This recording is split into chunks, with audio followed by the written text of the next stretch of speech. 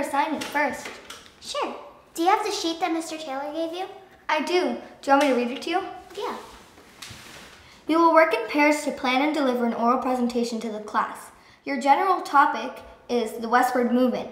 You can choose any person who lived during the 1800s or any event that occurred in or affected life in what is now America during that period. That doesn't sound too hard. There is a lot to talk about. You're right. Didn't Mr. Taylor give us a lot of topics? Yes, he did. I have it right here. There's a huge range of topics. That's okay. We just got to narrow the list down. Why don't we look at the topics that interest us the most? How about Lewis and Clark? Sure.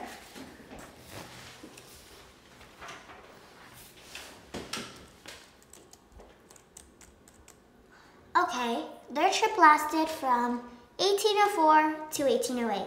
It was a long, perilous journey through hostile territory, extending from their starting place in St. Louis, Missouri, all the way to the mouths of the Columbia River in what is now Oregon. True. Think how deserted you would feel all that time. I think I would feel lonely, that's for sure. Lewis and Clark also did some very cool things.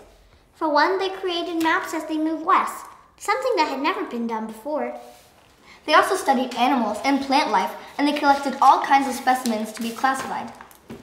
In addition, they began trading with the native populations that resided along the rivers on their exploration. I have one problem with our topic. Doesn't everyone already know about Lewis and Clark at this point? True, my sister read about them 2 years ago. Let's keep looking for a topic that we both really like. What do you think about the Louisiana Purchase as our topic? Maybe. Let's see what we can find. I've read a lot about the Louisiana Purchase. This whole shaded area, 828,000 square miles, belonged to France. The land was purchased by an American government for very little money, only 42 cents per acre. Today that amounts to about 236 million. The current residents are probably very happy that Thomas Jefferson made the deal with France. They are today. Back in the early 1800s, Congress didn't know if such large purchase was constitutional. Thankfully, everybody was able to come to an agreement. You know, looking at this land makes me think of another topic on our list, the gold rush. How so?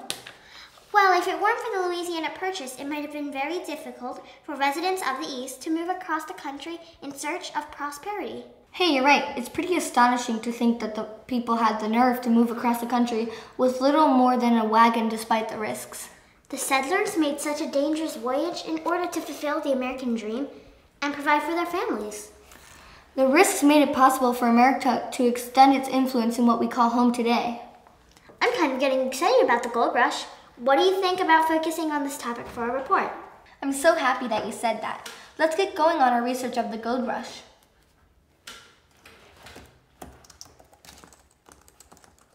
How about this for our opening statement?